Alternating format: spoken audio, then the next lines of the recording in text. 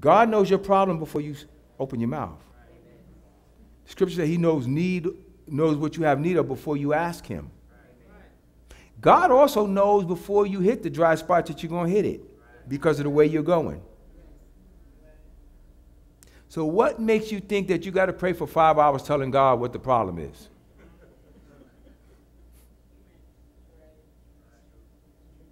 Is that going to change the way some of you pray? God don't need to hear all your mess. God already knows.